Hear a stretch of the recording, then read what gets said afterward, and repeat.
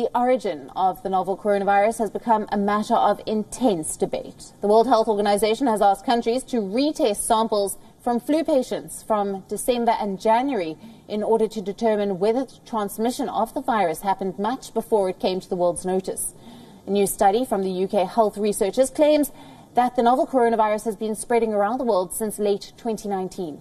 Researchers in Britain studied viral sequences from 7,600 patients around the world. The samples indicate that the virus has been circulating worldwide since December last year. While US President Donald Trump believes that the virus was developed in a Chinese lab, the Chinese ambassador to the US pointed out that France seems to have recorded its first COVID-19 case even before China. He dismissed reports that Wuhan was the epicenter of the virus. According to him, COVID-19 most likely originated in nature.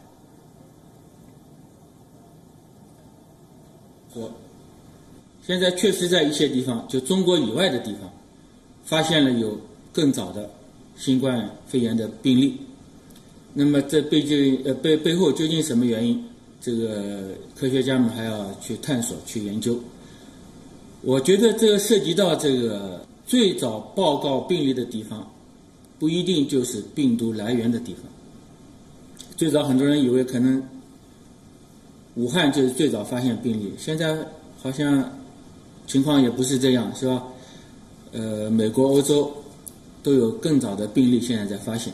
关于这个病毒来源，现在也有很多各种说法，但是科学界普遍的看法是，这个病毒是自然界产生的，并不是从哪个实验室出来的。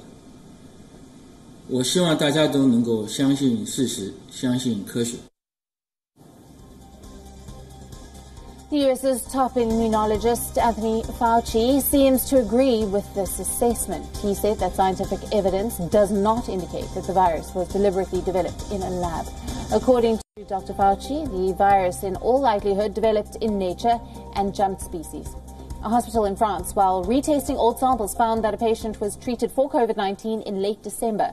And this revelation has brought up more questions about the origin of the virus, the timeline of its transmission and outbreak around the world. It has also made finding patient zero almost impossible. Did the virus start spreading around the world long before it came to the world's notice? These questions have become all the more relevant now.